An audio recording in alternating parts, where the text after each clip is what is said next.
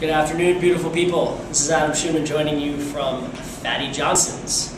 I was getting a little jealous of watching Steve and Mike make their cocktails, so I had to do my cocktail for the day. Today I'm going to be making a cocktail called the 188th Hour. It was named after my 188th hour working in 2 weeks, and this was the cocktail I happened to make on that hour, I guess, maybe. It's probably the most complicated cocktail I make as far as number of ingredients. It kind of plays on a lot of different flavors and aromas and qualities. To start with, our base is gin. We have two different kinds of gin. We have Plymouth, which is a classic dry gin made in Plymouth. This is Brooklyn gin, newer gin to the market. Very, very floral gin. A lot of aromas like kumquat. You get a lot of lavender on the back, a little bit like cocoa nib, and there's a lot of other botanicals used. This is Lillet Blanc. It's an aromatized wine, kind of similar to a vermouth. This is vermouth. This is Perucci. It is a Spanish vermouth. Tastes kind of like ginger snap cookies. I want it in my mouth right now. This is Saint Germain elderflower liqueur. Lagavulin, very, very peaty, smoky scotch from the islands. And this is allspice dram. So here we go. We're going to start by taking 1 ounce of Plymouth.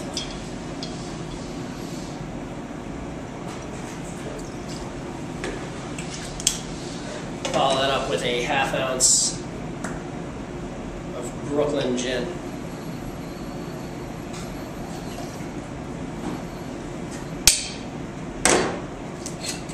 Next we're going to go Lillet Blanc.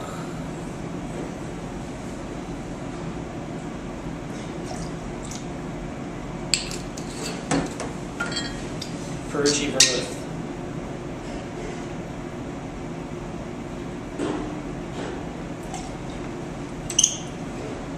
You having fun yet? Kate, are you having fun yet? Woo! Oh. Oh, yeah. Give it to me, Adam. Amaze balls! Love it when you say that. I know, I only say it because of you.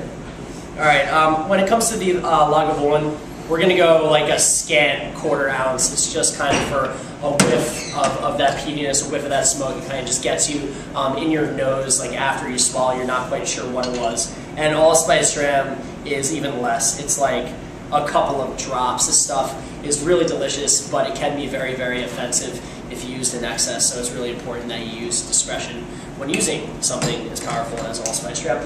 And that's it. We're going to go ahead and crack a few pieces of ice. In addition to the ice, we're going to go ahead and we're going to twist 1 lemon directly into the drink. This kind of adds additional brightness, almost acts as acidity, even though you're not going to get like, the acidity that would come from the actual juice of the lemon, but really nice bright aroma. And we go ahead and stir it. You can make this at home. It would cost you a lot of money. This is expensive. So is this. So is this. So, to each their own.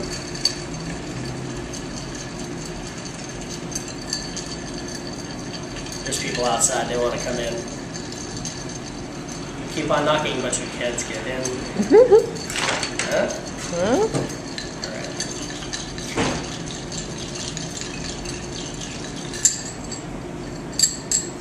And just in case you were wondering, the reason why one would stir a cocktail instead of shaking a cocktail, since it was asked on one of the other videos, there are several reasons. But I really do think in a cocktail like this, people are paying for the clarity of the cocktail.